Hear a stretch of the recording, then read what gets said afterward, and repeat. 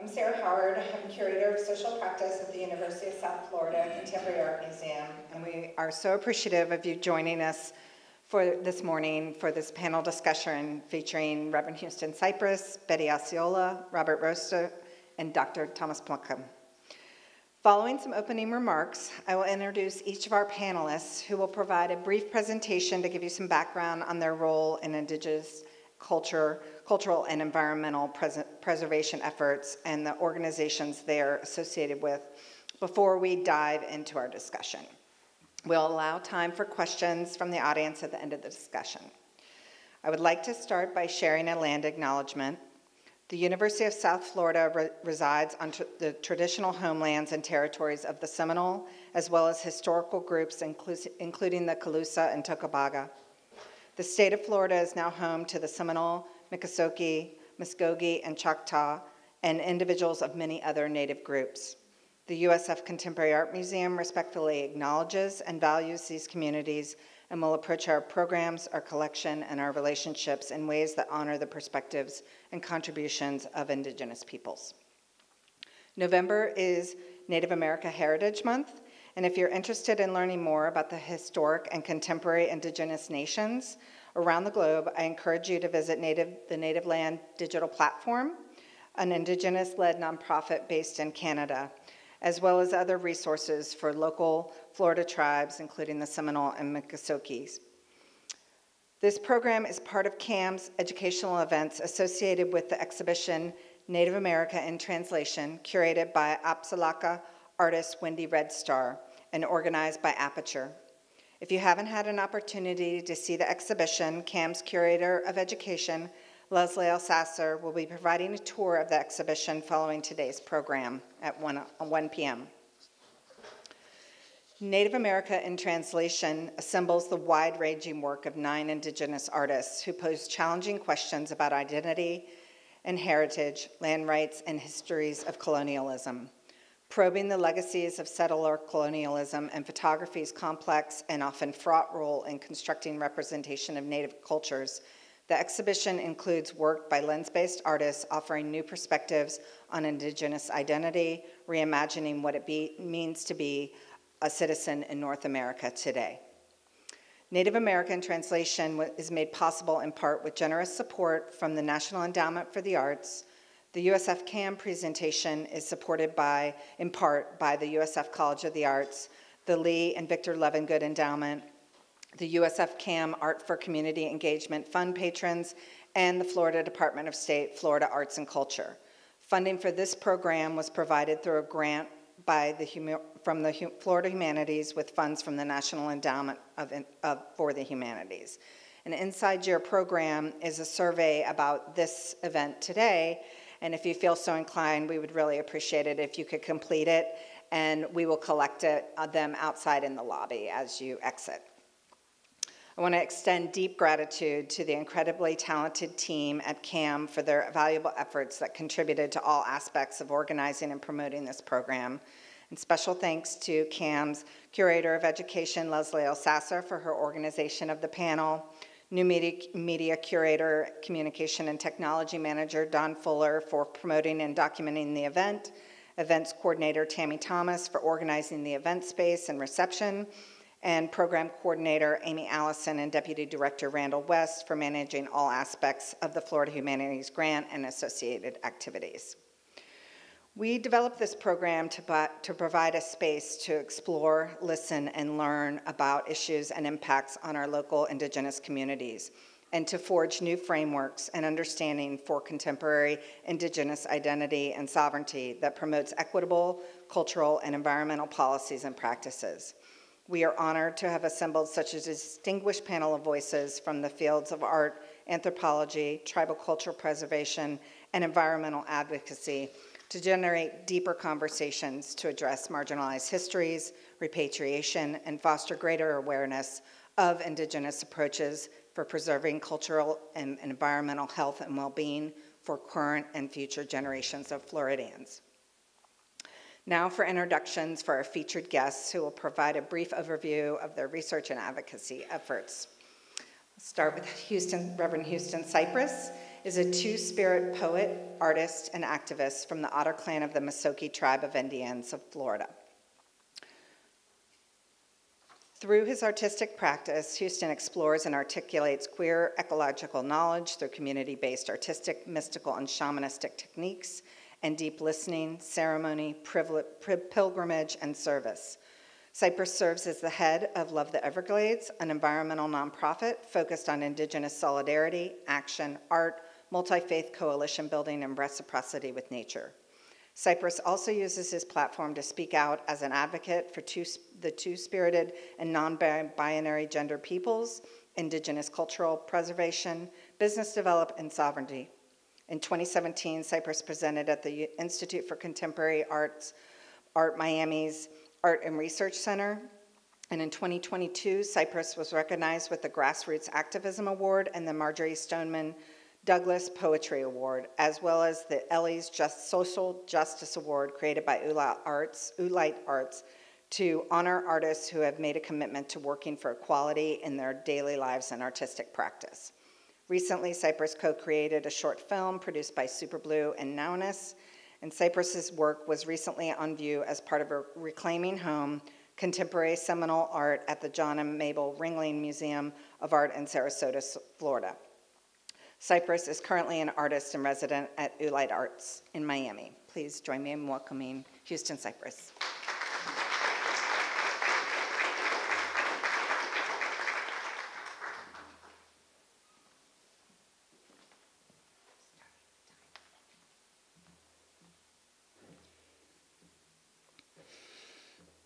Well, thank you, friends and family. It's an honor to be with you here today. I just wanted to share a little bit about my work through the Love the Everglades movement.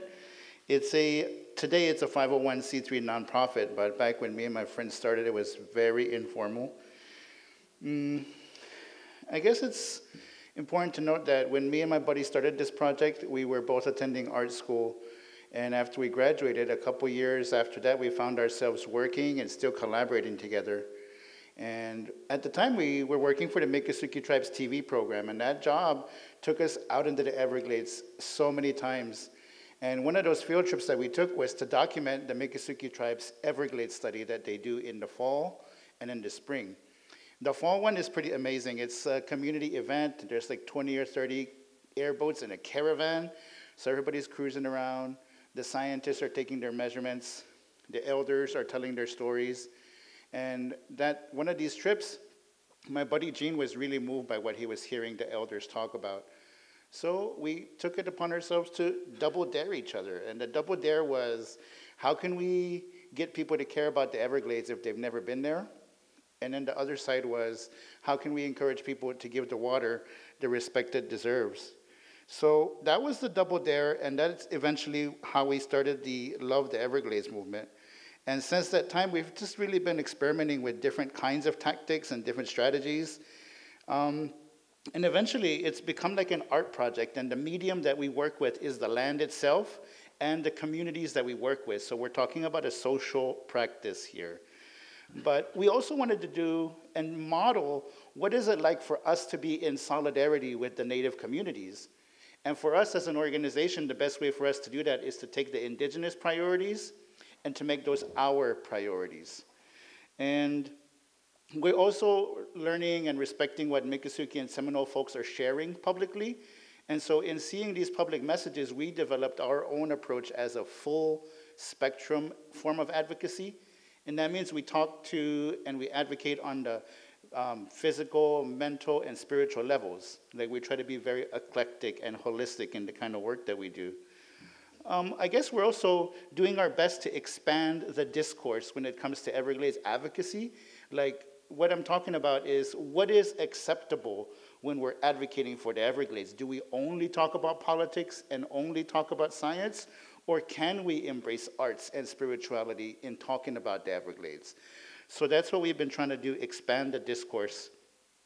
And then we're also relying on storytelling a lot because that's what the Miccosukee and Seminole folks are doing.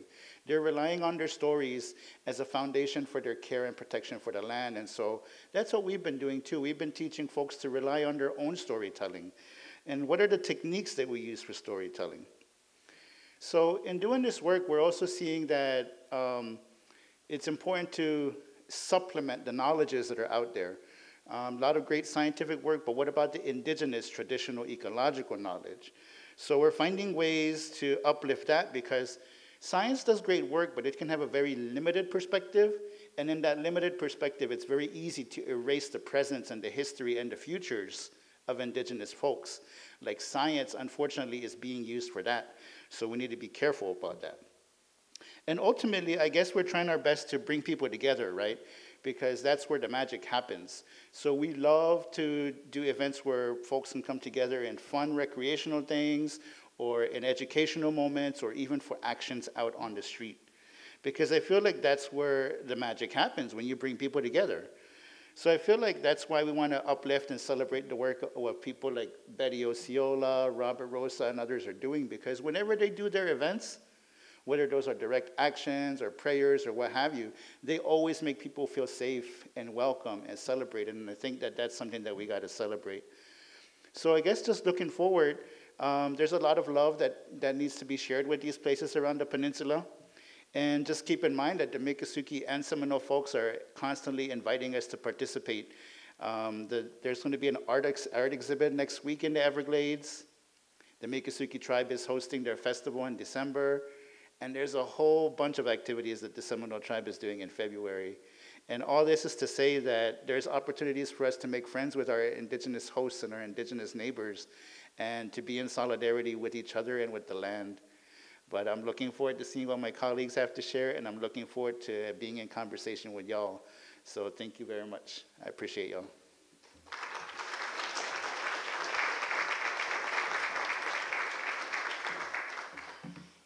Thank you, Houston. Betty Osceola is a Native American environmental activist, educator, and clean water advocate. She's a member of the Miccosukee Tribe of Indians of Florida from the Panther Clan. Born and raised in the Everglades, she utilizes her upbringing in the greater Everglades and the indigenous traditional ecological knowledge of the Miccosukee and Seminole people to educate and advocate for environmental conservation. She's an airboat captain and the owner and operator of Buffalo Tiger Airboat Tours on the Tamiami Trail in Miami, Florida. And if you haven't had an opportunity to go down there and go out on an airboat ride with her, it is fantastic, and she has so much knowledge to share. And she uses that experience to educate the public about the Miccosukee and Everglades ecosystems. She also serves on the Miccosukee Tribe's Everglades Advisory Committee. In 2018, Osceola received the John V. Kabler Grassroots Organizing Award during the Everglades Coalition Annual Summit, and in 2023, the PBS Native America documentary, Betty Osceola, Earth Protector, profiled her environmental protection efforts and prayer walks to save the Florida Everglades. Osceola is featured in the recent documentary release, The Path of the Panther. Please join me in welcoming Betty.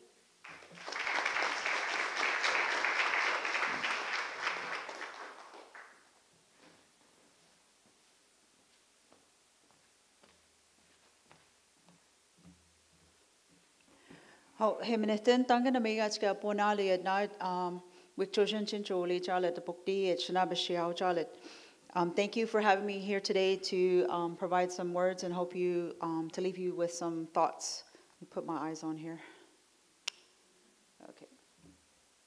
You know, being a member of an indigenous tribe, you know, for me, I'm very fortunate to be born Seminole, Descendancy Creek, and Miccosukee, and I think that really has helped shaped who I am today with all these different collective experiences.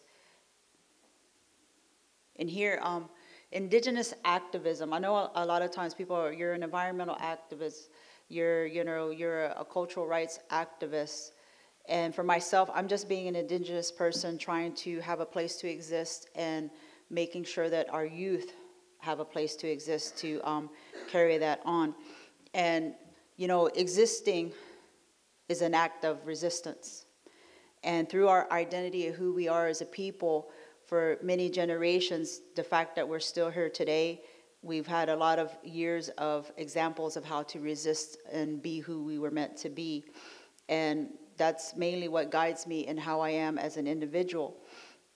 You know, cultural and tradition and knowledge is very important. We raise our children from birth to understand their kinship with each other and the environment around them, and listening to the stories of our elders. And, you know, for us, we're not told, okay, this is how you have to do it, this is how you have to do it. Our form of education is through observation and listening of the stories and sharing of the stories, which is very important, because we have a saying, you know, to know where you're going, you have to know where you came from. You have to have, like the roots of a tree, you have to have a strong roots to keep you balanced. And our way of life, we call it the circle of life, because everything is interconnected with each other. And this way of life, you know, made me who I am today. And using that knowledge, you know, how can I, as a Miccosukee woman, as a Miccosukee person, ensure that our future generations, I'm a grandmother, I have grandchildren, how my grandchildren, their grandchildren of all our peoples, not just the Miccosukee, have a place to exist. And some of the things that I've done and learned from my own elders, you know, I apprenticed with my late uncle Bobby C. Billy when he needed help. He came to me when he needed help to stop a project that was going to essentially create a second dam across the Florida Everglades.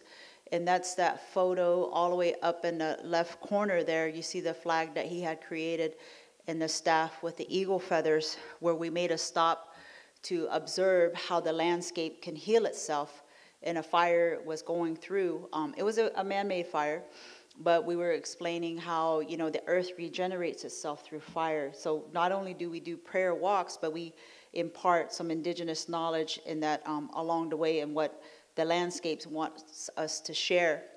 And we, after 5 years of doing prayer walks, we were able to stop this project, and but we're always vigilant that it could come back. And through that mentorship, my uncle has since passed, but instead of stopping and saying, well, he's no longer here, the work stops, I continued on. And I think that's what is important about our elders when they impart that knowledge to us. And out of that center top photo is where we did a prayer walk to help heal our relationship with water. And in essence, healing our relationships with each other as human beings in that connection. Because that prayer walk around Lake Okeechobee, I organized it at a time when there was so much animosity between communities around the lake, and so much animosity of human beings towards the lake itself. And using that opportunity to not only pray for everyone that was involved in that situation, but to heal those relationships and to get people to understand. Because doing prayer walks, it's more than just setting dates and getting people to show up and all that organization. For me, because I'm a very spiritual person and how I was raised, it's getting those messages of what the environment wants to be told. In this particular walk, I went ahead of time to pray and asked the lake how I could help her. And then the message I got from that lake was, you know, make them understand. Make them understand that I'm not hurting them, they are hurting me. That's what that walk was about, to educate how human beings are hurting the lake. She's not hurting anyone, because over time, periodically, we'll hear, and you'll see in the news of the algal blooms, and everyone's blaming the lake. They're not blaming themselves for putting that pollution in the lake. They demonize the lake, and they don't want these discharges of the lake, of the waters, in essence, continuing to harm the lake itself, because the failure of human beings to realize that we need to make a change in our lives and help reduce nutrient pollution and to do better. And that's what the essence of what I do, is to help human beings come back to being human beings and reconnecting with themselves and nature, that there's a better way of doing things. And the other photo here, up onto the top corner right, is during, we took out the National Academy of Sciences, because I am on the tribe's Environmental Advisory Committee, and sometimes I go out with the tribe on different activities. And this one was for every year Congress mandates that they have to do a grade report on Everglades restoration. So we took out a group of scientists that are involved in that process to show them the tribal lands, and show them the areas that we still have concern on, and so that they can get our tribal input. And then on the bottom left corner, where I'm standing on the island. That happens to be Houston's family's island, where the little pot sits. And we're fortunate that their family, Otter Clan, lets us use these islands periodically to use for education. Here we have state legislator, Congress people, people from the Army Corps, people from South Florida Water Management, all different agencies to explain what our concerns are in the Everglades. And I've partnered up with other environmental organizations to make this happen so we can continue to educate the decision makers on the ground, our concerns, because sometimes they're sitting in an office looking at a piece of paper and they don't really understand the impact of their decisions. This other photo in the bottom center is one of the prayer walks that we had for Walk for the Homies that we're doing to educate the public. This one, my nephew is leading the walk, and I'm just there to be of assistance and help guide him through that, because in order to keep advocating for the environment, our culture teaches us to train our replacement. Every good leader always trains the person that comes behind them. They don't always keep that knowledge to themselves. And every good leader never calls himself a leader. And that's what we teach and through guide and experience for other people, for our youth to lead. Here, we're educating about the legislation that was passed to pursue studying using radioactive waste from the gypsum stacks on resurfacing roadways here in Florida, and how that's not a very good thing to do. But also continue to educate and pray for the landscape. And this bottom right photo is my recent photo that I put up on TikTok. It's up to, I think, over 1 million views right now, where our tree islands are flooded on our tribal reservations. And we're going on 5 months.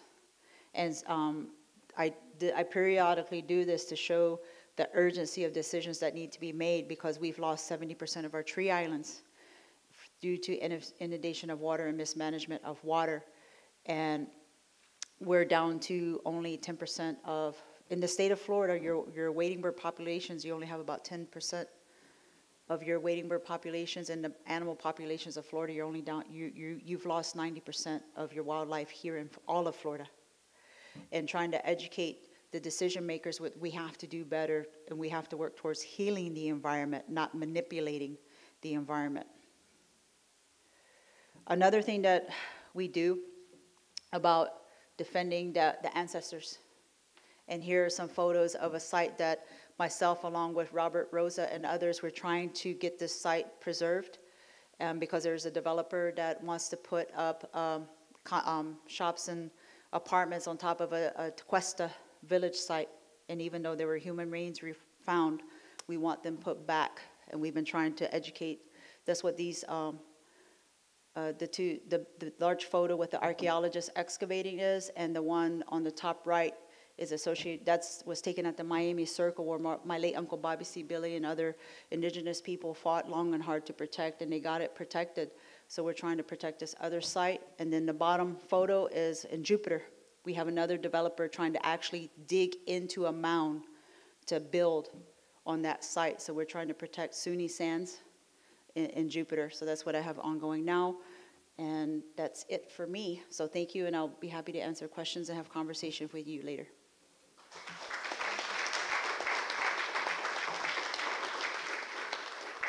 Thank you, Betty.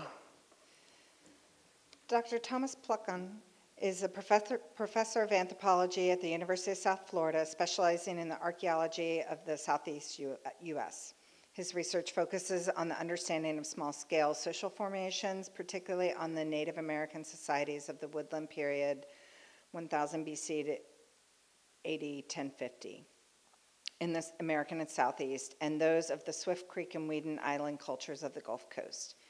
He received his PhD from the University of Georgia in 2002. He is the author of numerous articles and 2 books, Kolomoki, Settlement, Ceremony, and Status in the Deep South, AD 350 to 750, published by the University of Alabama Press in 2003, and New Histories of Village Life at Crystal River, co-authored with Dr. Victor Thompson and published by the University of Press of Florida in 2018.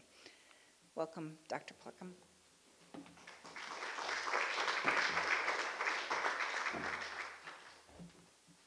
Thanks to the organizers and thanks to my fellow panelists. I took the liberty of kind of playing with the title, and this is kind of a nod to Houston's work. I kind of inserted some bracketed things along the lines that he does in his film. So what remains at USF in terms of the ancestral remains that USF has acquired over the years, and listening finally, belatedly, I would say, and imperfectly to indigenous perspectives. I feel the necessity to start with an apology. I've said this to the tribes that we consult with in terms of repatriation, but personally on the behalf of our department, and to the extent I'm able on the behalf of USF, we've made some mistakes and we're trying to do better. So to condense the history of anthropology into 5 minutes, anthropology, like a lot of academic disciplines, traces its roots back to around the turn of the century. In 1902, Franz Boas founded the first department of anthropology at Columbia University. And anthropologists are proud of the fact that Boas had this concept of cultural relativism that was really an antidote to the scientific racism that permeated the 19th century. But Boas and his students also had this feeling that Native American groups were disappearing because of the effects of colonialism, and that they thought it was their responsibility to do what came to be known as salvage ethnography, to document those tribes in as much detail as they could, and that meant collecting stories, collecting vocabularies, collecting objects, sometimes sacred objects, and a lot of universities and departments of anthropology are dealing with that legacy. Skipping ahead a few decades to the 1930s, during the Depression, the WPA, the TVA, put people to work doing archaeology, especially in the southeast US. And that meant a lot of excavations, and that meant excavations of tens of thousands of Native American burials. Fortunately, USF was not in existence at that time, so we don't have to deal with those collections that originated from those 1930s excavations, but the universities of Georgia, Florida, Kentucky, Alabama, Tennessee, are still dealing with that legacy, and they still hold tens of thousands of Native American remains from those excavations in the 1930s.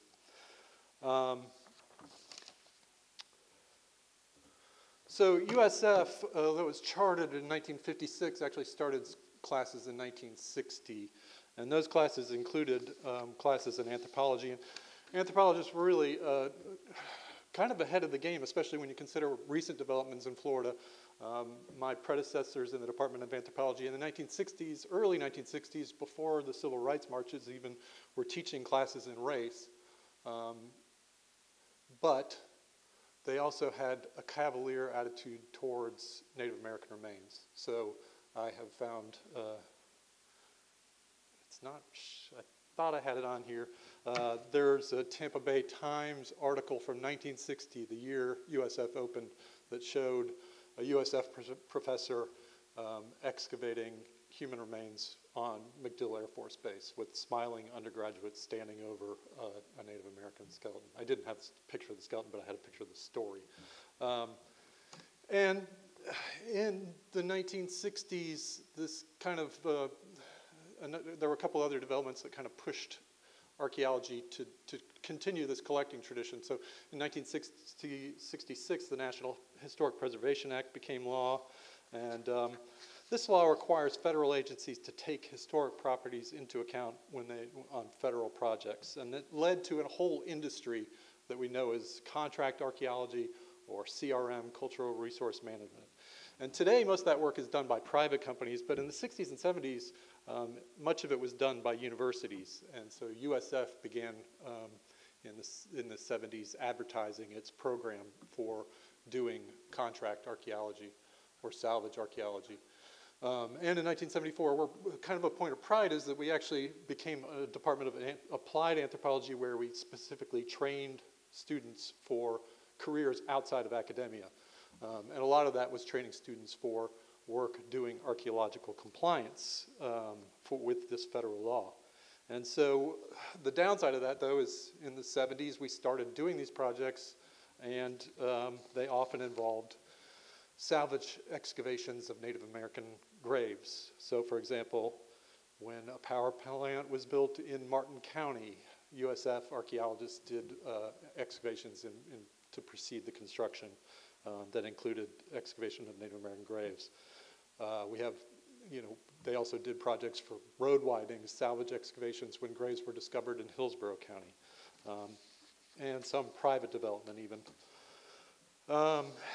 And so we don't do that any longer, but we're dealing with the legacy of that work that was done in the 70s, 60s, 70s. Also, over the years in the 70s and 80s in particular, we started accepting donations of Native American human remains from local museums and individuals. We sort of became a repository of last resort for people that found Native American remains while they were hiking. So we've got stuff that people found eroding from beaches. We have remains that were housed in now defunct museums. The predecessor to the aquarium in Clearwater was a thing called the Sea-O-Rama that had Native American remains on display, and somehow those were donated to us. We have human remains from the predecessor of Mosey, which was the Hillsborough Regional Museum. So we became this repository of last resort, like I said. The tide started to change in the 1980s, and I won't go into much detail, but the main thing was the passage of the Native American Graves Protection and Repatriation Act, or NAGPRA, in 1990. And USF Anthropology complied with and I assume most people are aware of NAGPRA, but one of the things it does is it requires institutions that receive federal funds like USF to inventory the Native American or Native Hawaiian graves that are in their control and possession. So our department complied with this in 1995, but it was a half-hearted effort, I have to say. You could say half-assed effort, really. We submitted an inventory to the National Park Service, but it only listed 14 individual sets of human remains. No tribes were consulted, as far as I can tell, and that all the remains were unilaterally determined to be culturally unidentifiable. And that's typical of the way a lot of universities handled this. Anything that was older than a couple hundred years, they said that there was no clear tribal affiliation, they were culturally unidentifiable. Skipping ahead to 2010, two things happened that kind of pushed the momentum back to the Native peoples and away from the scientists. And first thing is that the General Accounting Office completed a report that faulted federal agencies for the lack of NAGPRA compliance. And then after some years of study, the Department of Interior added a new rule to NAGPRA regarding culturally unidentifiable human remains, which required institutions like USF to consult not just to culturally affiliated tribes, but to any Aboriginal groups that lived in the area, federally recognized tribes. So I started at USF in 2006. I was aware of this new law, this new rule, but I was a junior professor trying to get tenure. Eventually, though, when I got tenure and I got to be associate chair, I had some resources to start moving us towards compliance. So in 2015, I was fortunate to have a good graduate student. I'll give a shout out to Kendall Jackson, who worked with me to start re-inventorying the human remains and associated funerary objects. But we lost momentum until 2019, when National NAGPRA actually sent a threatening letter to USF about our lack of compliance with the new rule change to NAGPRA. And so that kicked us into high gear. And for the past 3 years, I have been working to get USF in better compliance with NAGPRA by reaching out to the tribes. The first thing was re-inventorying the collections, which was no small task, but we finally submitted a new inventory in 2020, and the number of individuals in our collection went from 14 to something like 240. So that was the first step, and then we sent invitations, and we also discovered that we not only had ancestral remains from Florida, but also from isolated ancestors from Arizona, Arkansas, and New Mexico. So that required a lot of invitations to the tribes to consult with us regarding these ancestral remains. We sent invitations to 100 tribes. 10 tribes accepted our invitation to consult. And as a result of the consultation we did with the tribes, 9 of those tribes agreed that they were or claimed cultural affiliation to one or more ancestors in our collections. So the next step was to publish a notice in the what's called the Federal Register, and so we listed the tribes that we thought were culturally affiliated. There's a period of comment there, so other tribes can weigh in if they need to. But once that period of comment had expired, we were free to begin repatriation. So we have, I'm happy to say we've repatriated the remains from Arkansas. I said New Mexico, it's actually Arizona. We're still working. We've determined cultural affiliation for the ancestor from California, but we're waiting for them to agree to take it back. But the main task, since most of the ancestral remains in our collections are from Florida, we've been working with the 2 consulting tribes on those, which is the Seminole Nation of Oklahoma and the Seminole Tribe of Florida. And we're working to find places to rebury those ancestors that are acceptable to the tribes, which is a slow process to find areas that are suitable for reburial. But we've successfully reburied a number of the ancestors from our collections, and we're continuing to work on it as we go forward. And that was a quick history, so I can answer any questions later. Thank you.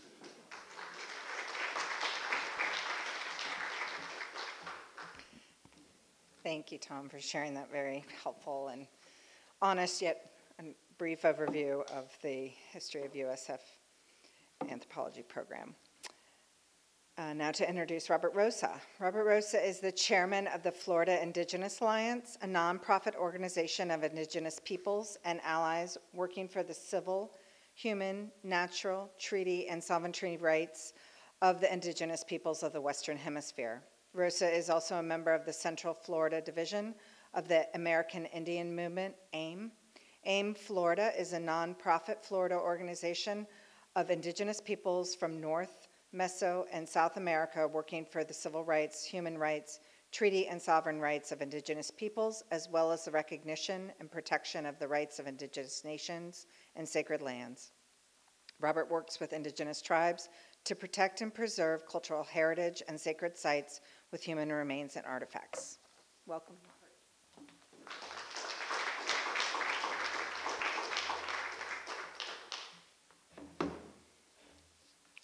Tagwe, Titiono, Tationo, Kenaguationo.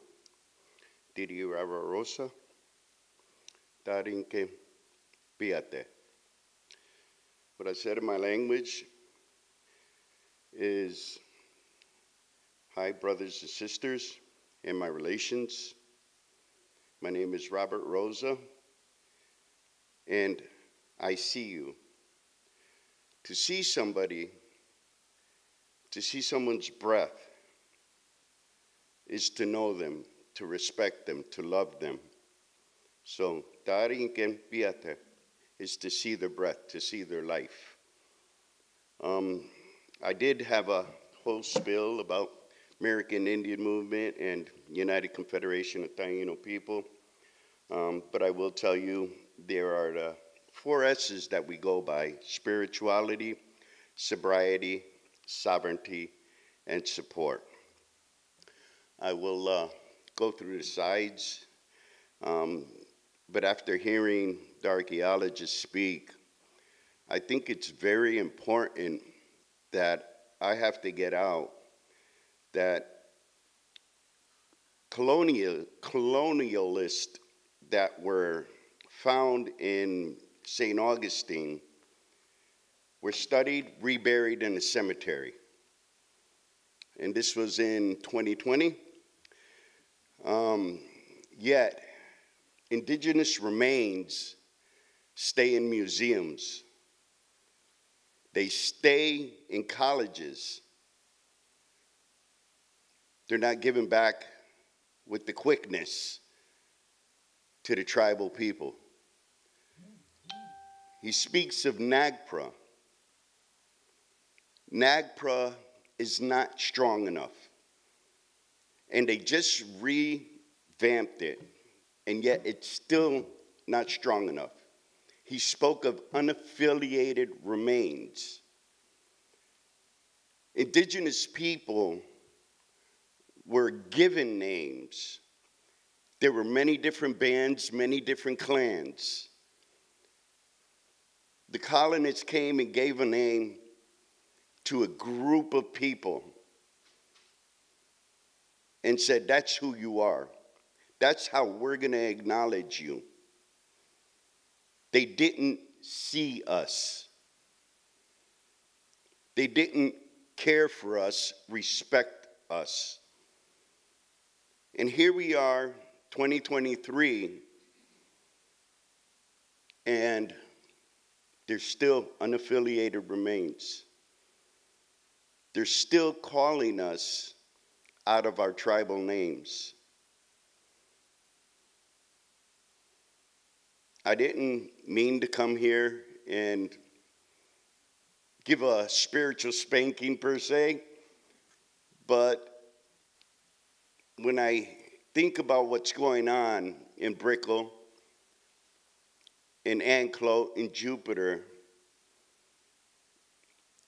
and a lot of other places that I just can't be, even in the Caribbean, it breaks my heart and almost brings me to tears that they don't see us.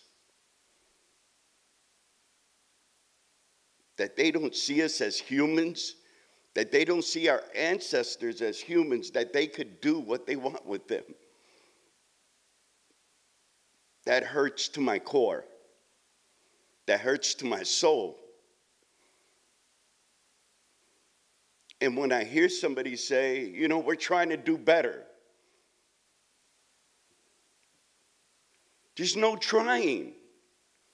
Stand with us, stand up with us.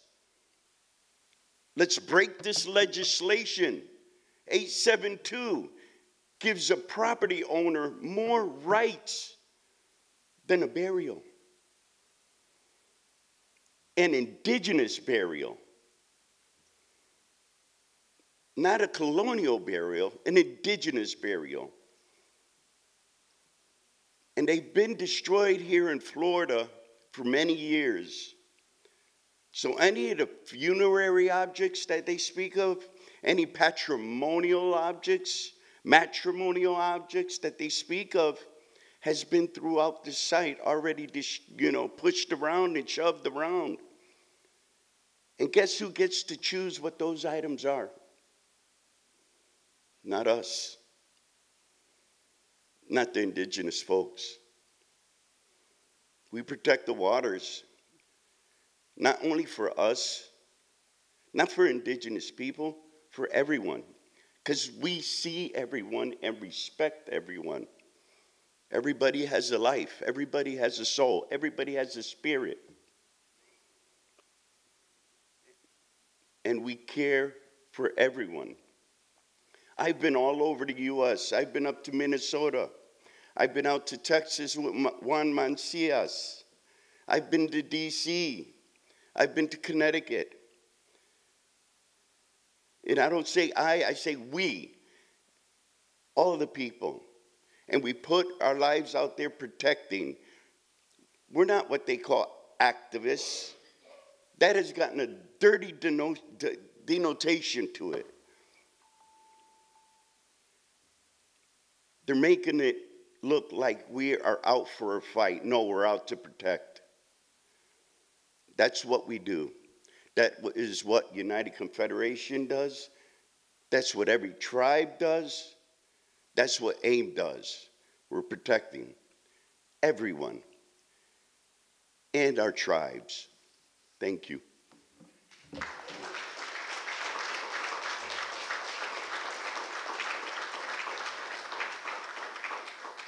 Thank you, Robert. As our panelists have shown us, this is a really complex issue and dates back centuries from colonialist settlement and desecration of sacred sites and cultural traditions and ways of living. Betty mentioned some of the agencies that she works with, and as federal policies like NAGPRA and tribal consultations are maybe constructed to give the appearance of engaging indigenous communities in cultural heritage and environmental policies, and implementing these policies at federal, state, and local levels. I kind of wanted to give sort of an opportunity to understand how many agencies and institutions and organizations that you all work through in this sort of network, this kind of maze that we have to you navigate in the advocacy work that you do. And so I wanted to see if you could share with us some of those relationships or agencies that you've kind of worked with over your efforts in the history. I'll give an example of the situation that we have now that I had in the slide where is open the gates. There's the Army Corps of Engineers, there's South Florida Water Management, there's Florida Fish and Wildlife, there's U.S. Fish and Wildlife that is a part of that process. And unfortunately, they don't see us, even though our tree islands are flooded. In the operating manual to open those gates to relieve the water off of tribal lands in the central Everglades and to allow it to flow on further down south into the part of the Everglades that's in the boundaries of Everglades National Park, is that the trigger to open those gates is a threat to human life. So recently our tribe, was told, well, we can't open the gates because there's no threat to human life. I'm like, well, you just told an Indian tribe they're not human? Think about that. We're in 2023. They still don't see us. And also, on tribal lands in the central Everglades, there's over 19 endangered species in those areas that are under threat because of these high waters. But yet, their rationale to not open the gates on the western portion of where the water needs to flow out to relieve the flooding, they're protecting one single endangered species, the Cape side sparrow. And so in order to protect that one species, they continue to endanger and threaten the other species and the Miccosukee tribe themselves and their way of life, because on these islands are our ancestors, their remains. On these islands, we practice our traditions, our ceremonies. On these islands, we grow our crops. So keeping those islands flooded is impacting our personal lives. These are our homes. And it's a very complex issue. And I imagine, unfortunately, if the face of that demographic would look different, the gates would have already been opened. And that's a part of what we're doing in our trying to get people to understand we're human beings too. And our resources and our way of life, our tribal lands are important. Our scientists are working with our people and collaborating with people like Houston and myself and other tribal people to help our lands flourish, to bring in back the wildlife. But we can't bring back wildlife when you have it flooded, the Everglades flooded over 6 feet. A raccoon, possum, even deer can't thrive or survive. The animals are being displaced, and we are the voice of the voiceless, the plants and the trees, everything.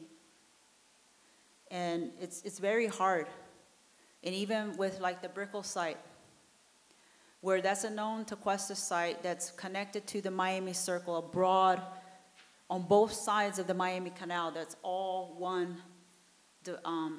historic area of the Tequesta peoples.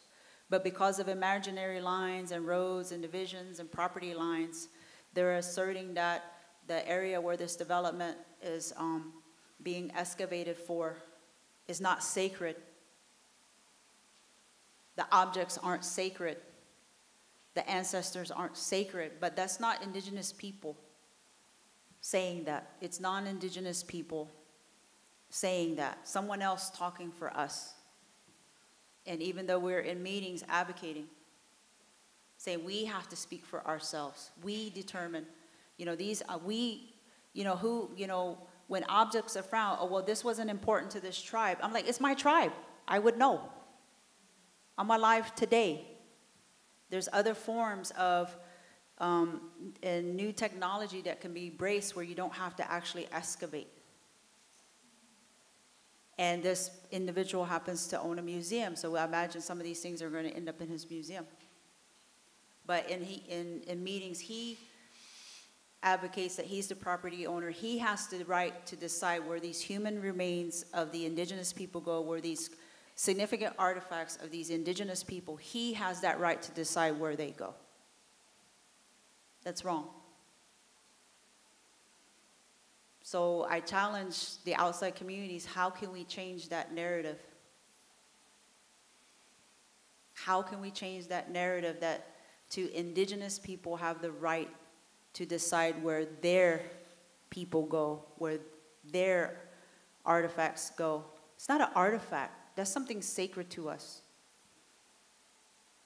And the human remains being classified as artifacts, that dehumanizes the indigenous people. Just like being told recently, we can't open those gates because it's not a threat to human life, and that's dehumanizing the Miccosukee people. So how can we change that narrative? That's the challenge. How can we change that narrative to have people realize we're human beings too? We're human beings too. So in the education system, organized education, how do we change that narrative that indigenous people are human beings too?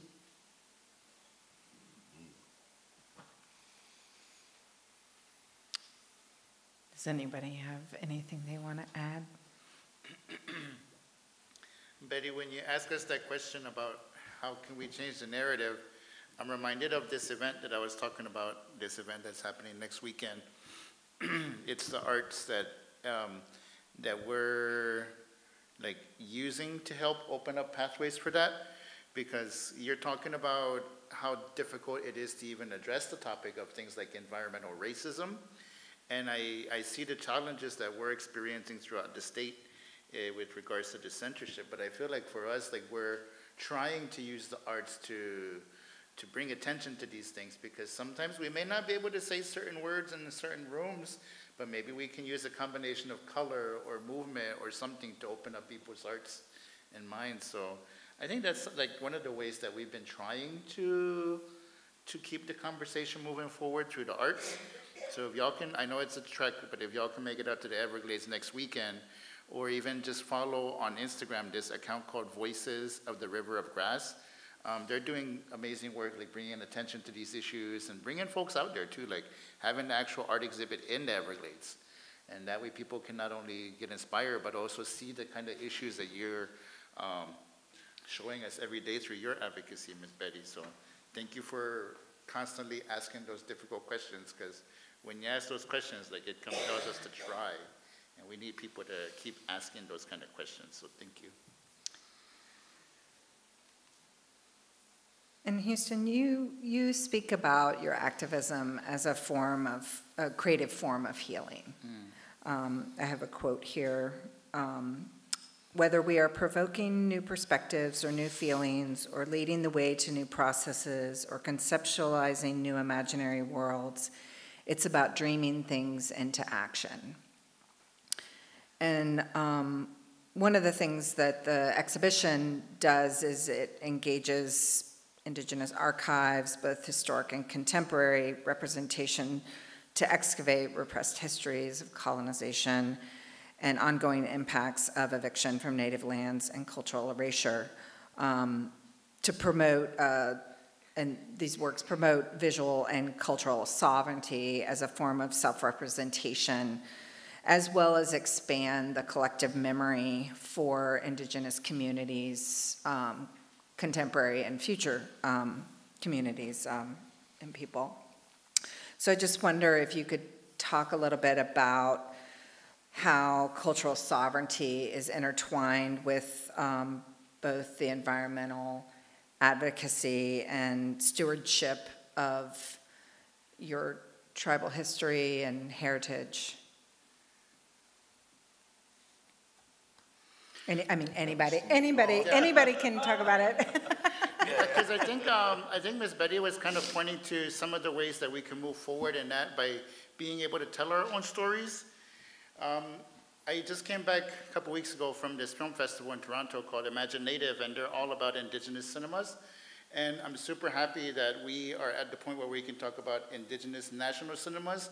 Like, what are the stories on screen of the Miccosukee and Seminole people? What are the stories on screen of Taino folks? And so, like, it's about the dignity of being able to tell our own stories, like Ms. Betty and others were saying. And we had this conversation just prior to the talk, but it's about the fact that our stories are being portrayed as unreliable, as false or illogical, because we have a reliance on mythology or spirituality. And so I think that as we tell our own stories, that these things become legitimate, that these things become celebratory, and these things become the foundation for the policies that are bringing back these species that are in decline. So I think something as simple as a dream or as the poem in our own voices can definitely lead the way to positive change on the ground, because that's what our folks and that's what our ancestors have done. This island that Betty was pointing out that she's taken visitors to visit, that my mom and others are caring for, it was the site of some atrocities back in the day, but because of our storytelling, because of our connection to the land and the medicine, like, we were able to bring healing to that spot. So I think the more we speak up, the more we sing and dance and make poems and tell our stories, I think that just gives more weight to the advocacy that we are promoting on this land. I don't know, these are some of the thoughts that pop up when I think about that. I don't know, what do you all think? Well, in sovereignty, first and foremost, it's we're still barred by it. You know, the UN has declared that you know, indigenous people have the right to self-determination. Yet here in America, which they're not signed on to the Native American UN treaty, they refuse to sign on to it. They don't see any other indigenous folks except for the ones they declare is a federal tribe. So that goes for NAGPRA as well. They have remains from the Caribbean. They have remains from Mesoamerica. Why ain't they allowed to receive their ancestors back? Why is it, who says that America determines whose sovereign rights? You know, so in order for us to let people know, we got to tell you that our sovereignty is being taken from us. And it's up to you to take this message and pass it on to legislators. You know, come out there with us. You know, help. You know, somebody got to know somebody who is, you know, good at writing bills or knows a senator, a congressman. Help us.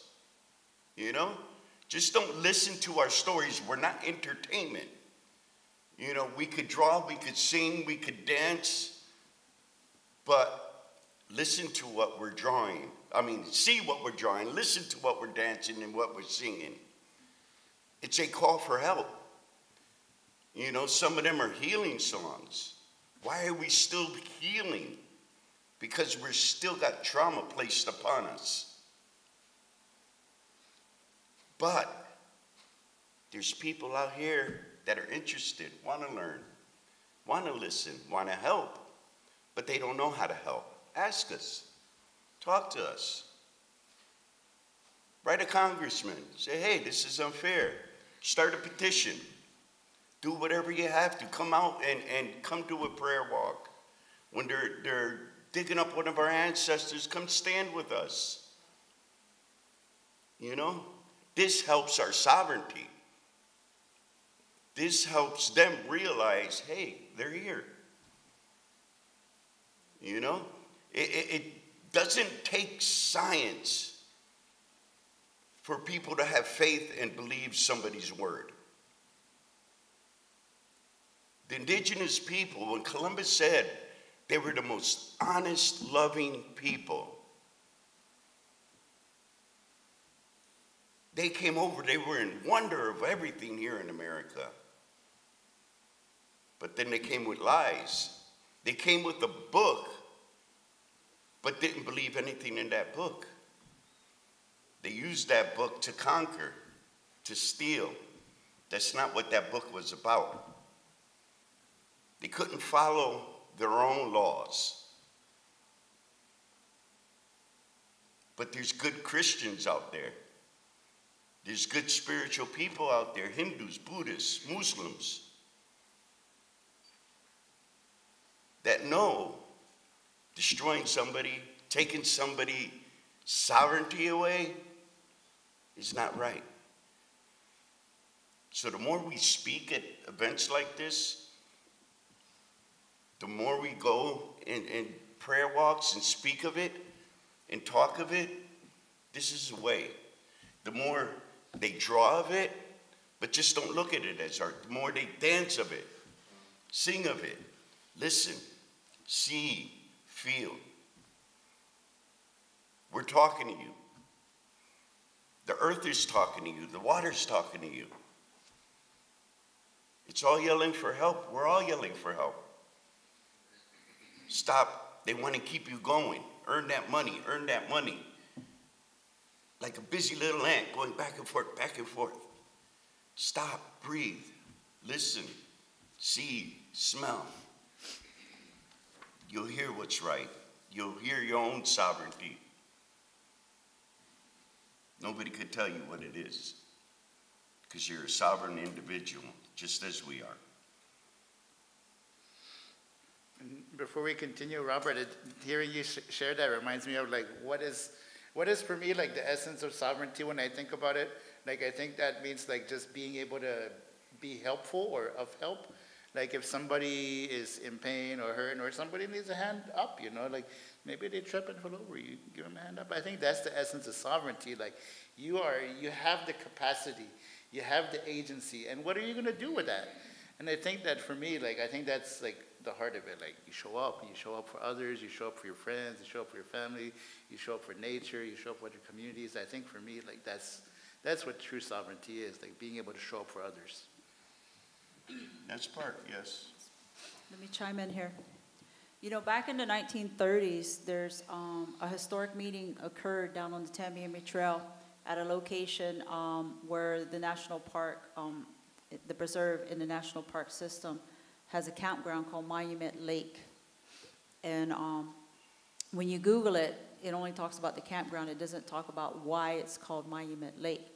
But at that historic site, there is a marker there that tells what occurred. And in that time, the indigenous people, with the help of their allies, non-Indian people, helped arrange a meeting with Governor Schultz at the time.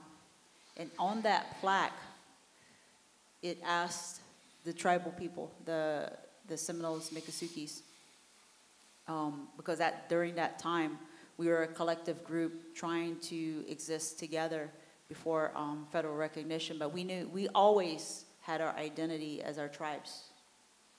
We knew who we were. But the governor asked our people, what do you want? How can I help you? And our elders said, Pohonchigish, leave us alone. Leave us alone. That one word meant leave us alone. Let us govern continue to govern ourselves and be who we are as a people. Leave us alone. That's all we're asking is, leave us alone. We already know who we are as tribal people. You know, our tribe under federal recognition is the Miccosukee Tribe of Indians of Florida, but we ourselves, we're the Ilipoznachi people. We speak Ilipungi. We have our clans, we have our own form of government and how we live our way of life. And unfortunately, I don't see the federal government telling an Italian, you're not Italian unless I say so. You're not French unless I say so. You're not, you know, whatever ethnicity unless I say so. But to indigenous people, the federal government of the United States is, you're not that people unless I say so. And how we became the Miccosukee Tribe of Indians of Florida for federal recognition is because the federal government at the time was trying to say, you know, we already recognized you. You're the Seminole people. You're the Seminole Tribe of Florida. You know, every single indigenous person, whether they're of a different tribe or not, they're Seminole tribe. So our people under, again, with the assistance of good people, like the brother of late Janet Reno, the family of Maggie Herchula, and others went with some of our tribal elders on the airplane to Cuba. Castro gave us international recognition. Fidel Castro, before the United States of America ever did. That's not taught in history of Florida. With the help of Spain. Because when Spain made the agreement with the United States for Florida, for the United States to have Florida, Spain explicitly told the United States government to honor their agreement and how they had treated Spain had fostered a good relationship with the tribes here in Florida. And that was the condition of the sale of Florida to the United States, was that for the United States to honor those agreements that Spain had with the indigenous people. And Spain interceded on our behalf during that time when we were in Cuba with Castro. But it took an act of resistance and having another country give us international recognition, and other countries like Spain forcing the United States to recognize the Miccosukee people. And today, we talk about tribal sovereignty. As a people, we know who we are. We have our tribe. For me, sovereignty is knowing who you are, where you came from, and regardless of who somebody tries to tell you or take that away from you, is not letting them take that away from you. And being true to who your identity is of your people. And, you know, in our lands, it's still under attack. There's still a land grab going on here in Florida. When the EPA turned over the 404 permitting process to the state of Florida, in that turnover in legislation, they de-designated some areas from being Indian territory in that transfer. So now we're in this legal wrangle again for this land grab, where the state of Florida is trying to take indigenous lands from the Miccosukee people and Seminole people.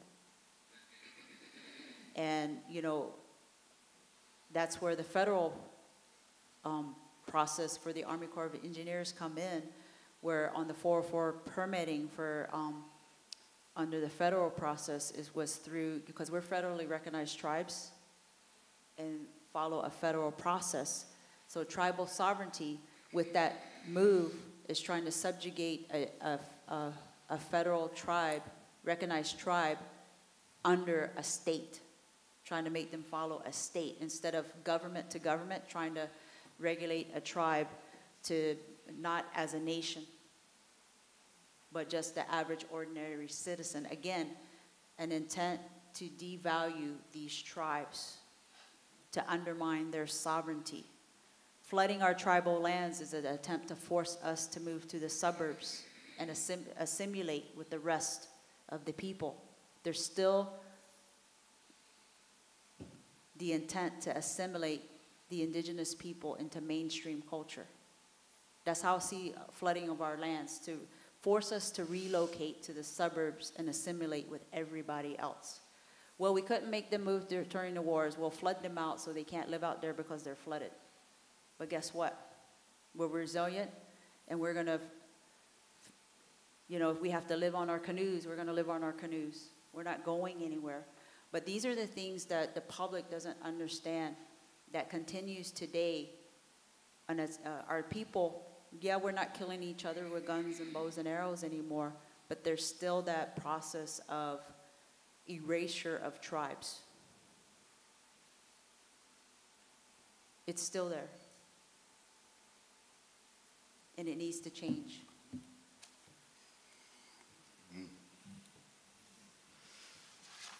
I do have this fact that according to the United Nations Department of Economic and Social Affairs, Indigenous people today safeguard 80% of our planet's diversity, which acts as a crucial mitigator of climate change.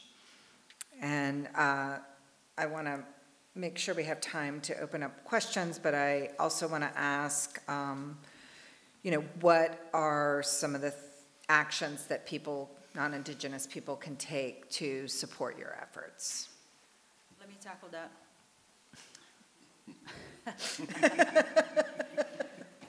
Right. Here, some of the actions that we're doing is, unfortunately, people think that in South Florida, the only Everglades is in the boundaries of Everglades National Park. Everglades restoration, billions upon billions of dollars have been spent on it. It's all about when they say we're going to save the Everglades, those projects are only designed to help the Everglades that's in the boundaries of Everglades National Park. Those projects aren't designed to also help the Central Everglades nor the Northern Everglades. And being as you're in Tampa, you're close to Orlando and Kissimmee, where the headwaters of the Everglades originated. So we need you to understand and remember that the Everglades is more than Everglades National Park. When it comes to water quality, all the water quality that the state relies on to grade themselves, that they're doing this amazing job, is after they filtered all the pollution through tribal lands, and it comes out, and right before it enters Everglades National Park, they have a gauge where they do water monitoring, that when there's a phosphorus criterion, 10 parts per billion, even for Everglades National Park on tribal lands, but they only care about the 10 parts per billion that enters Everglades National Park, which is at the southern boundary of tribal lands. So our tribal lands are still being used to filter everybody else's pollution, because the state of Florida considers they've done a great job once they filtered all that water and pollution out, and it meets 10 parts per billion going into Everglades National Park. So we need help from the public to change that. That water needs to be cleaner further up the system to help all of the Everglades ecosystem. And we need people to understand when they talk about water, we need to change the names from water conservation areas, because those are the Everglades. But when you call it a water conservation area, it doesn't trigger somebody's thought, oh, that's the Everglades. They think it's something totally different. So we need to change those labels. And we need to do better as a group of people, help each other, because it's all about helping each other. Because it takes a village, our people say it takes a village to raise a child. But it takes a village to help uplift a people. And the state of Florida is a big village that we need to uplift everyone, because these ecosystems support all of us. Without our ecosystems, your estuaries, your marine fisheries, it's all interconnected, and it has to work together. And it's to understand that and listen to the people that actually live in the ecosystem. I don't come up to the estuaries and start telling the estuaries what to do, because I don't live there. And I didn't grow up on them, but I'm going to listen to the people who did. And the decisions about where the Miccosukee people live, everyone else outside of us are making those decisions for us and the ecosystem that we live in. And when we try to interject our voices, our voices, they don't want to have to listen to it. I live there. Houston lives there. Why is someone way up in North Florida making that decision of how Houston and I a decision that impacts our everyday life. Why is someone over in Stuart, Florida, over in Fort Myers, making that decision that impacts our everyday life, how we have to live our life, how our relatives live our life, practicing our culture, helping our islands? Everybody else is making the decision of how the Miccosukee Tribe of Indians, we have to adapt. We have to expend more capital. We're having to build more infrastructure because of decisions we did not make. That's like me coming to your house and moving your couch without your permission, redoing your kitchen without you knowing. That's me putting 10 feet of water in your house without you knowing. I just did it, and that happens sometimes too. Decisions other people are making without talking to us. So we need help to change that, because we're not coming up here and making those decisions for any of you in the room or anyone else in these communities. But for some reason, all these other agencies and communities think they have the right to decide what happens on Indian tribal lands and to Indian people. We need help to change that. How many have had a family member or friend move in and overstay their welcome? Well, you know, and then try to invite, you know, girlfriend, boyfriend, or bring in the dog, cat, or whatever. But that's how indigenous people feel. You know, it's like, well, you know, the Europeans are here, we fed them, oh man, they're not going nowhere. But now they're breaking our furniture, breaking our stuff.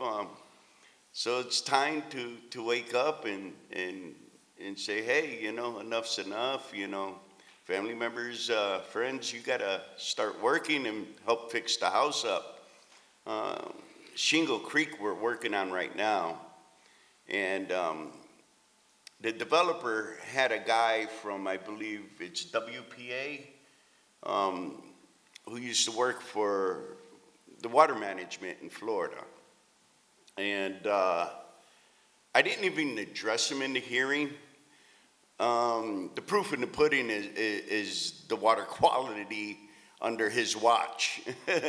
You know, the red tide, you know, and all the pollution from everything between just the lawns, fertilizers, and more, you know. So we're protecting Shingle Creek for the Everglades. They want to rebuild over there.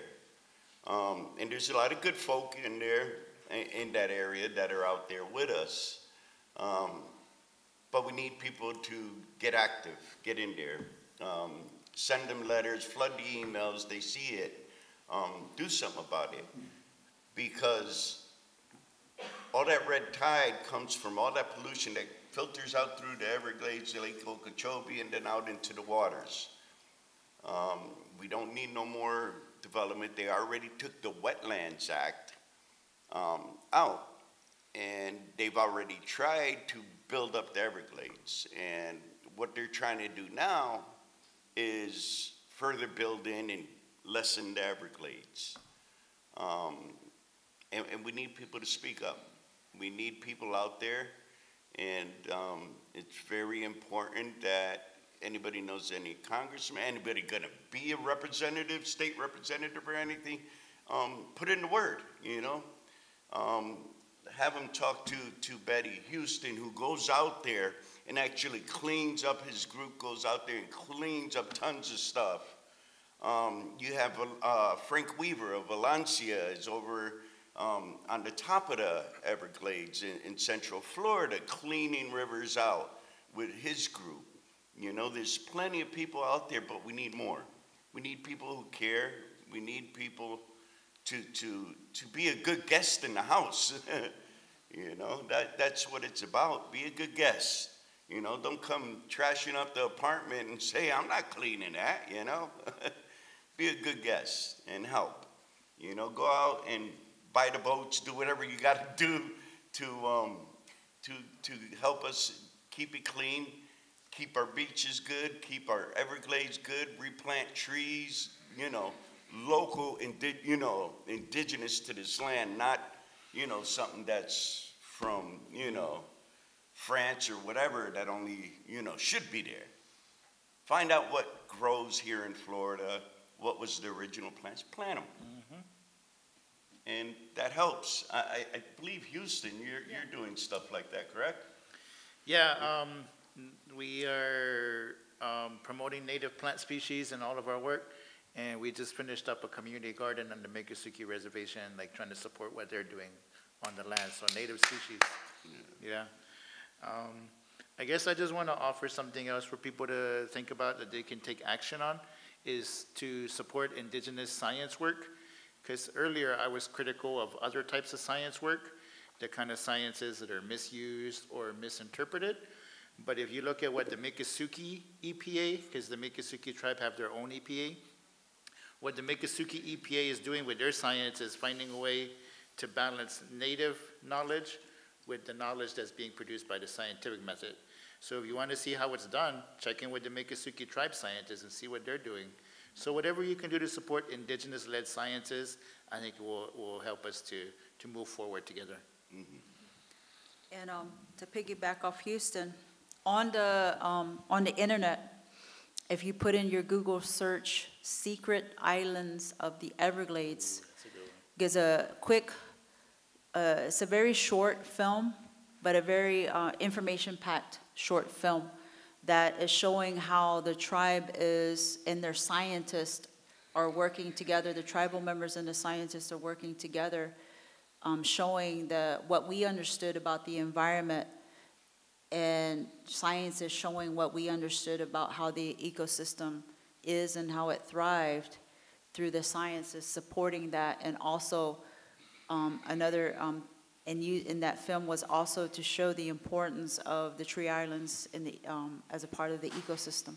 Because the Everglades has lost 70% of their tree islands, and which translated to the 90% of loss of wildlife here in Florida. And also there's, the tribe will be coming out later. We really can't, until the official trailer comes out, we can't say what that project is until we're able to put it out. But if you, on YouTube, if you put in, I mean, not YouTube, but if your Google searches, if you put, you know, Miccosukee Tribe and environment, it should come up. I don't know when on my personal social media, I'm on Facebook. For those of my age and older, we're Facebookers, right? For the younger crowd, Instagram and TikTok. But when I get the link, because we just finished filming the tribe with a French film crew for their version of PBS in France about the Everglades, that'll be coming out. So I'll post, once I get the link, and I'll put it on my social media page. And then and also the official trailer on the other projects that the tribe is working, I'll post that on my social media. So you can always give me a follow. Also, too, I want to put a plug for all indigenous people. And I believe later on, USF, through one of their sites, I'll put up the link for it, is PBS is doing a wonderful series. They're on their second year with Native America and showcasing what other tribes are doing in their community. So if you could go and watch that and like that, because without public support, there will not be a season 3. They've done season 1 and 2. And there's some very good, important stories being shared through Indigenous America that, and we need to continue to, that's another way the public can help, is to continue to help this public broadcasting continue to share those stories and documenting those stories. And the producers on this project for Native America are indigenous producers and filmmakers putting these series together. And that's a part of telling our own stories. We have indigenous people going out and interviewing other indigenous people and putting these stories together. So PBS Native America. My portion where I'm interviewed in comes out November 7th. Go on and watch that online. Does anybody have any questions? Yes. If you could speak up so we can get it on the recording. And tell us your name, please. I'm Colin. Can everyone hear me? Yeah. Yep. Awesome. So, a very good friend of mine has a phrase, bee stings and honey. So, bee stings being challenging things that are going on, and honey being positive things that are going on. So, for the panel in general, what are some bee stings and honey about your task and your calling that you notice today? I'm just going to repeat that for the recording. So Colin's asking, using this metaphor of bee stings and honey, about what are some of the challenges, the bee stings, and what are some of the rewards or achievements of the work that you each are doing. I'll go with that. The prayer walks, the bee sting, the current bee sting, the radioactive materials that they want to use to resurface Florida roads. The prayer walk, it's about healing, right? And bringing back people to be human beings and using the prayer and spirituality and education about an issue. The bee sting, the challenge, how to stop that, right? Because that legislation was passed to pursue and do an experiment to see if it's feasible. And that bee sting is preventing it from happening and further contamination to the environment and impacting everything of that environment. But the beauty out of the prayer walks, even though we've suffered 100-degree plus heat, and seeing the determination and the strength of the people in those walks, and seeing the little ones. Our youngest one is, I think he's 2 years old. He's about 2 years old, right? Jessica's little boy. 2 years old, and you know, these families bringing their kids out and seeing the younger generations a part of that. That's the honey. But also after every prayer event, visual walk, seeing the people evolve and change. And sometimes we've have people where years later they come back, and how sometimes we hear stories of how we saved their life. Because these are, you know, educational walks, but they're also healing walks. And people have, almost like when people go to church and give testimony, right? And how, because of being a part of a prayer walk, how they viewed the world from a different lens, and it impacted how they lived their daily lives, or encouraged people to go into politics, to become educators, or become scientists, or people that were just trying to find a better way. And we've saved some lives. We've had one person came and didn't think he was going to be around for a while. Personally, was going to ensure he wasn't around for a while, but he's around for a while now and thriving and living his life. You know, so that's the honey I've seen. I would like to share in terms of coalition building or arts advocacy. Thinking about the bee sting is transient communities, because people have their lives and their careers, and people might stay in a city for a year or two before they get a better job and move on. And so even that happens in environmental nonprofits. So the bee sting is that. Like, people are coming and going, and sometimes it feels like you have to start all over again.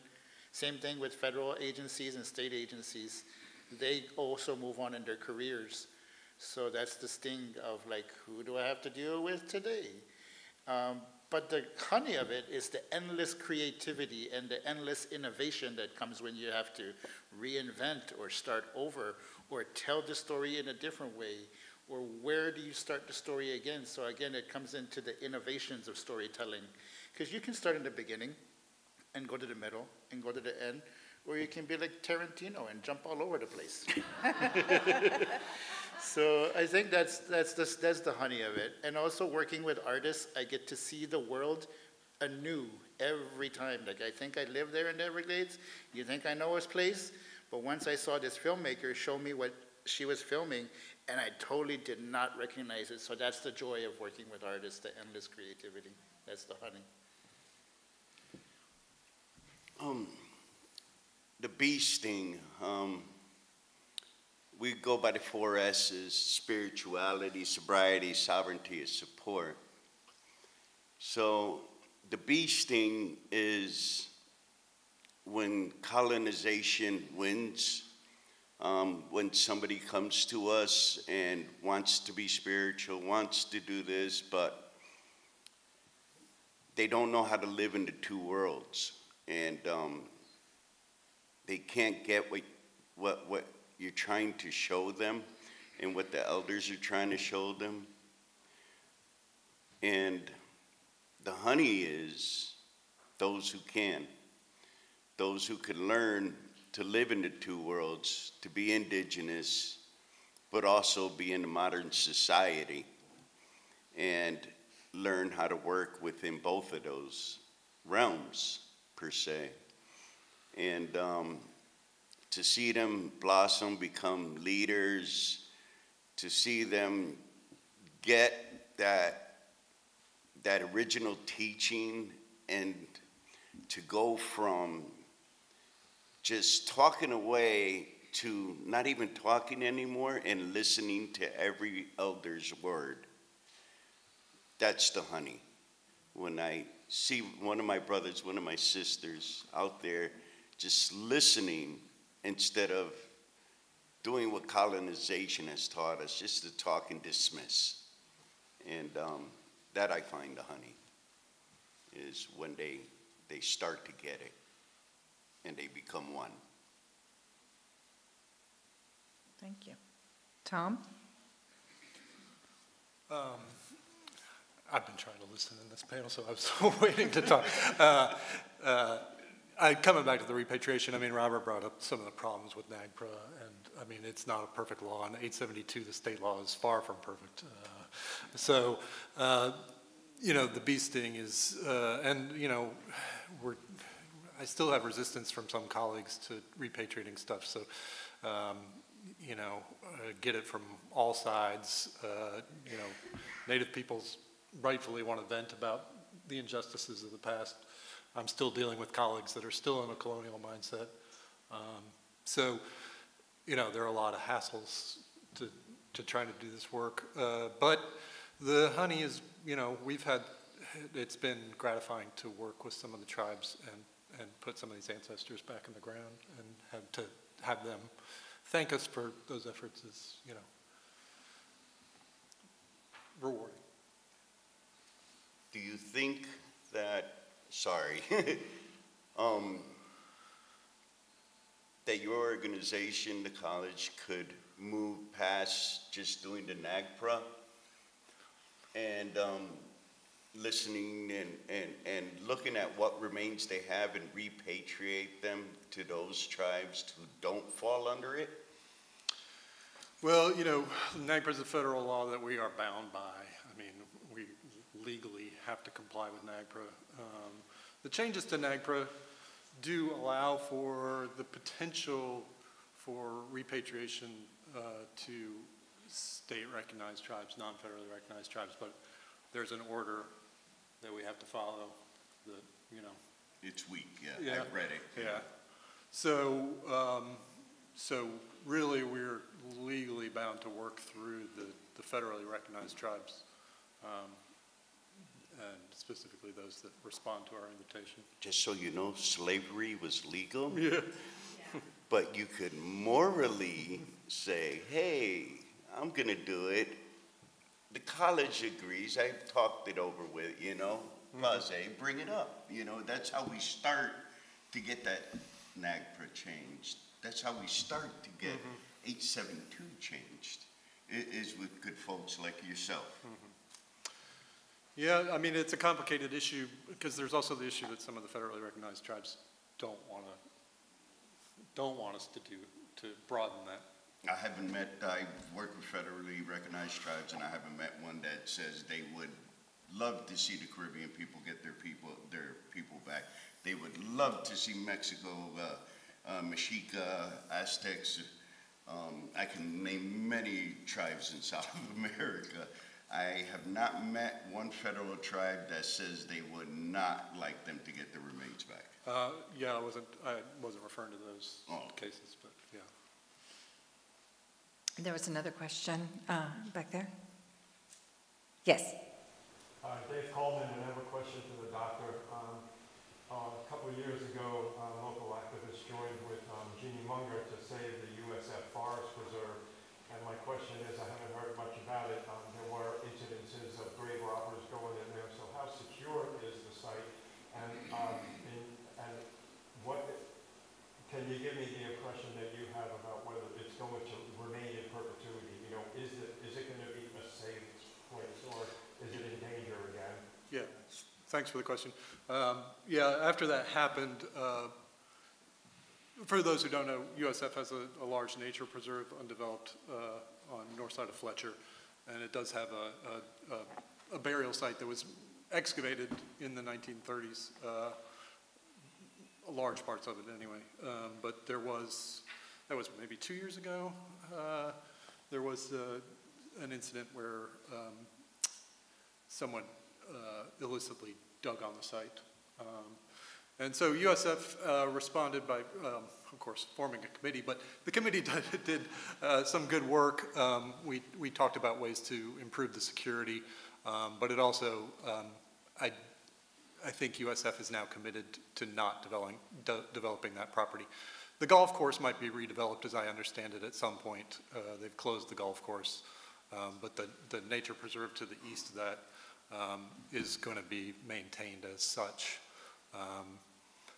And in terms of the security, the committee made some recommendations about signage, fencing.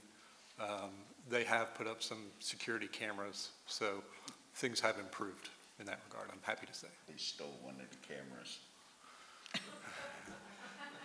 There weren't any cameras when the digging took place, but they put up the field cameras, the game cameras, and somebody stole them. I was out there at the site when all that was going with what they wanted to build on it and all that jazz, and yeah, and I think they proposed now of building an environmental building near it.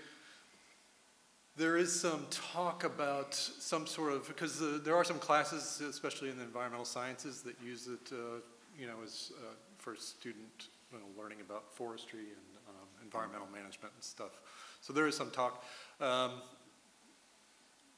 The actual burial site is pretty isolated by swamps and not easy to get to. You could probably get a difference in opinion, but a lot of people think it might improve the security to have a little bit more of a presence somewhere on that property, because right now, part of the problem is that people don't go out there often enough to monitor.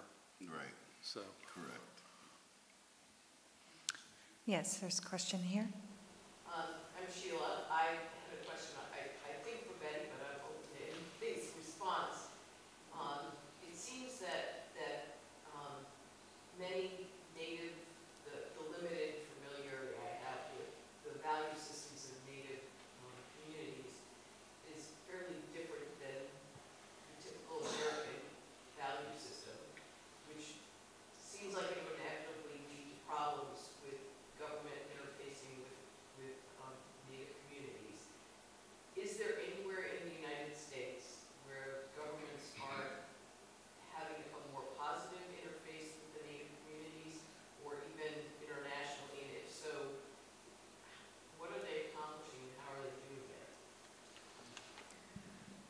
Here in the United States, I don't know of anywhere where they're really having as positive interactions, but I haven't visited every single tribe in the United States either.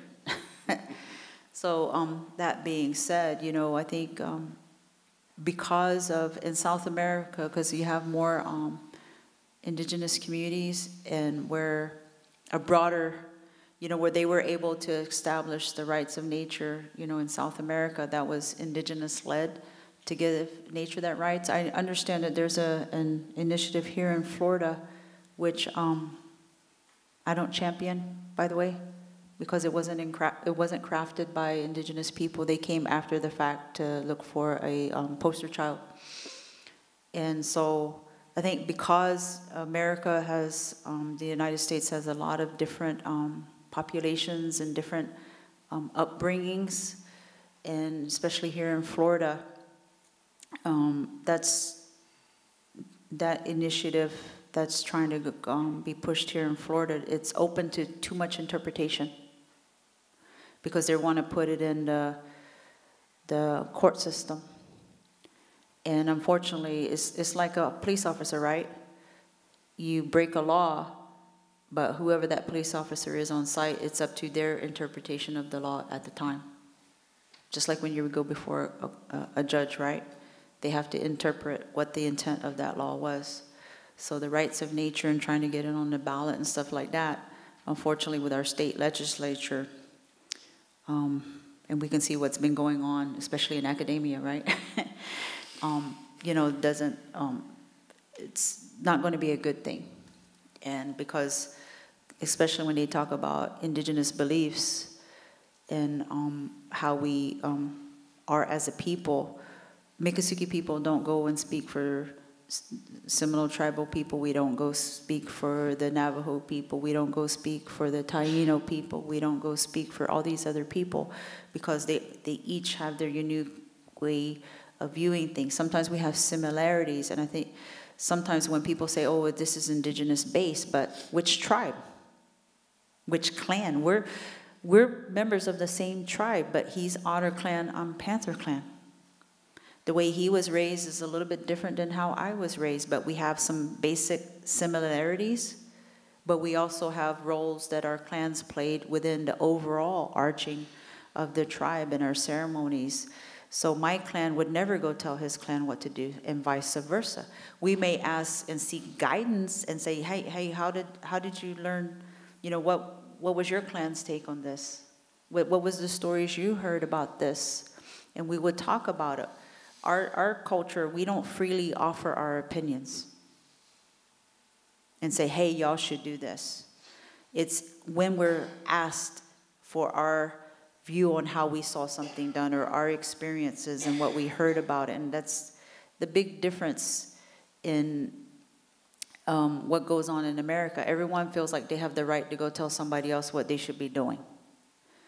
And that's the big problem in the world, right? Because everybody, you know, other countries wants to go tell other countries what they should be doing instead of keeping their own house. So it's, you know, with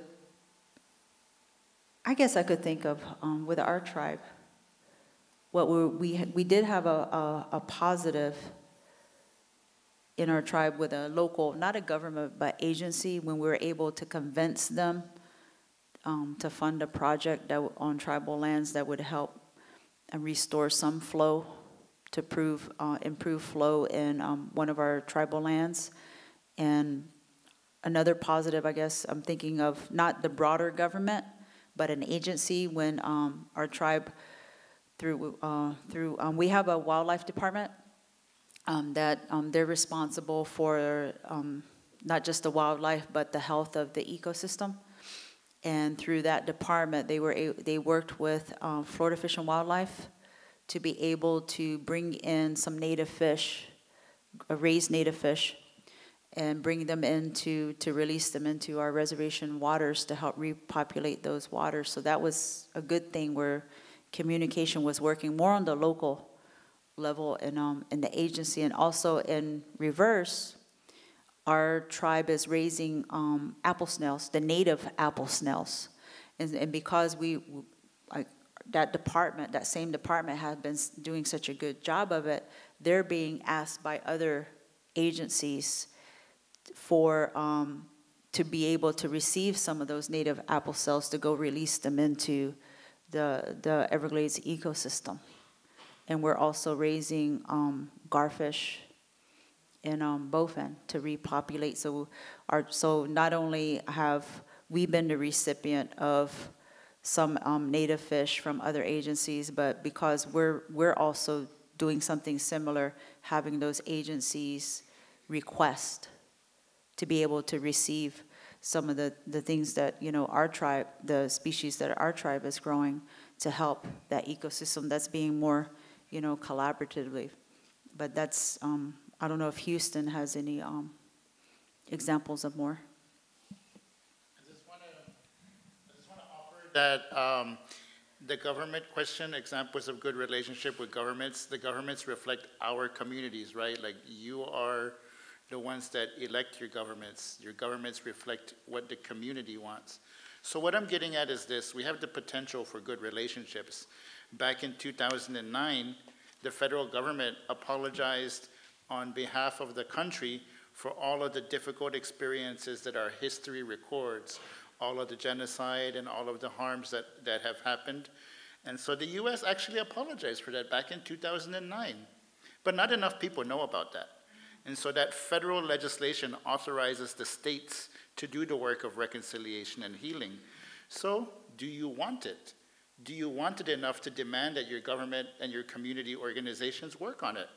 And I've seen a lot of really great community organizations doing the work of reconciliation, whether it's churches, whether it's museums, whether it's nonprofits. It's us. So what examples of good relationships do we want? I think we have a great potential for that. I want to be cautious of our time, and I know this could go on forever, so we'll do one last question, and then we want to wrap up so that we can go over to the museum for the tour.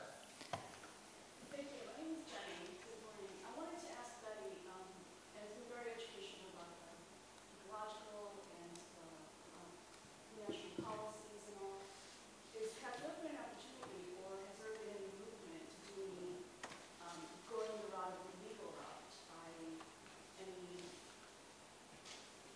suing? We've sued the state and the federal government 3 times. And even though there is an agreement, a court-ordered agreement, the state still finds ways to circumvent that. So how many more times do we need to sue? If they would just follow the original agreement.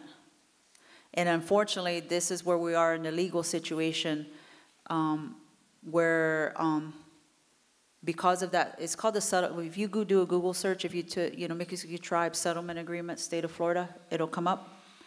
And where the state and the federal agencies were supposed to actually reduce their pollution input into tribal lands. And now, because of the Supreme Court diminishing the waters of the United States, now we're back in a legal situation that's going to impact that settlement agreement. So it's very complicated, where the public will like, well, what did that have to do with, a tribe's lawsuit outcome? Well, because of the arguments made in the lawsuits, and also at the time, those federal waters, what they were classified as, because of this recent Supreme Court decision, taking away some of those water bodies out of what are classified as, waters of the United States versus a water of a state, 2 different things.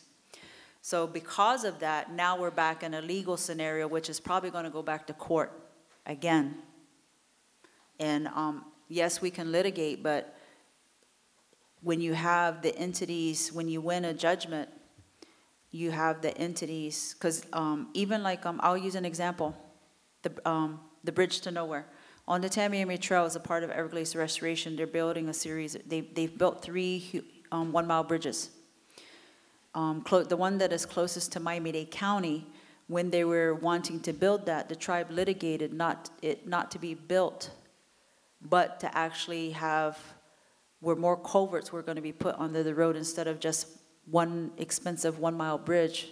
You know, why not help the entire road, not just one mile of bridge on an 11-mile stretch of road? So we litigated over that and we won. But the individuals who wanted that bridge built went to Congress and lobbied, and before the stroke of midnight, through an act of Congress, got that bridge built. We won the court battle, but they went to Congress and had Congress authorize it and say that that bridge had to be built. That's your politics at work. So it's not always, yeah, you can win a court battle, but when those individuals go to Congress and go around it and do all these other things, then it's undermining this legal system that you've established, because they find another way to do what they want to do. And I think that really drives home why we need to be active in our local communities and vote and have our voices be heard to enact policies that impact us here in the state of Florida and the challenges that we're facing and continue to face. I want to thank all of our panelists so much for sharing your really emotional and candid and informative perspectives. And I appreciate you all so much for being here. And as we walk over to the museum, you guys feel free to, I know there were some other questions and I'm sorry we couldn't get to them, and I hope you'll all join us for a tour of the exhibition. Check out our website for upcoming events that we have associated with this exhibition. Please follow Love the Everglades movement. Betty Osceola is very active on her social media platforms, Florida Indigenous Alliance and the Florida AIM chapter and the USF Anthropology department. I don't know if Thomas has his own personal social media, but thank you all for being here. Thank you so much.